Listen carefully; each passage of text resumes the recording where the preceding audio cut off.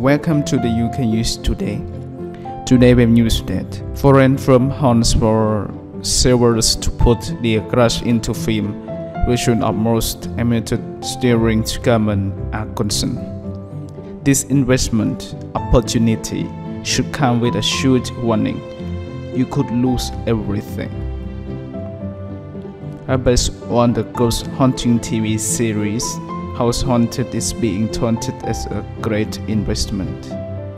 The potential reward are 15% return price of net profits to Red Rock Entertainment Limited. The blurb states that it will star from Hollyoaks actress Gemma Atkinson, who is now playing a threat on Strictly Come Dancing former bluster singer Matt Willis and the presenter of the TV series Yvette Fielding.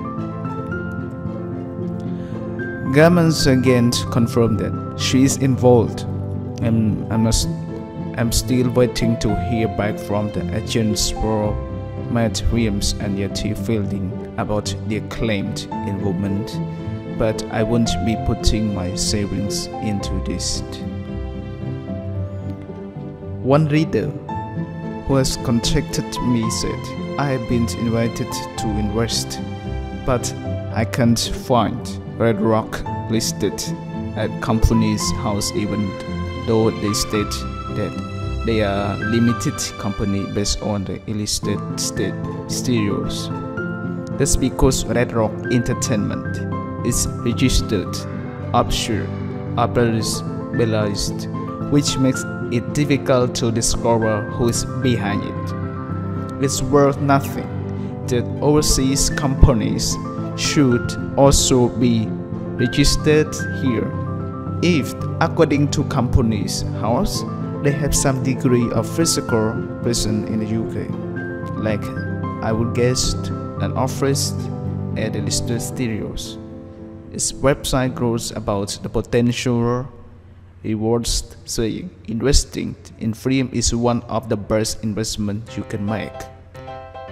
It goes on investigating in independent film with a smaller product budget offers the chance to make more profit with less risk than a film with a large budget. Plus, there are bonuses such as getting your name in the credit and chance to meet cast and crew backstage. In fairness, the small print does one UK resident wishes to participate. This promotion must fall into the category of sophisticated investor or high net worth individual as outlined by the Financial Conduct Authority, which does not describe the mere couple who brought this into my attention, who said, our income is just our modest state pension and a small amount of sales. We are certainly not high wealth individuals, and except for asking if we have the funds available to invest. They have not asked me any further question on this. Crucially, Red Rock is not authorized by the Financial Conduct Authority. This means that if the film bombs is never even produced, investors will have no reduce to the financial service. Compensation scheme stand to lose everything they put in, and if could bomb, judging by the firm of Dynamic Burns.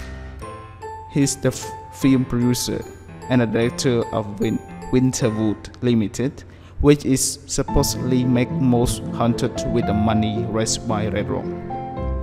Unlikely, Red Rock, this is a UK registered company, the one only from this March, which does not have a website.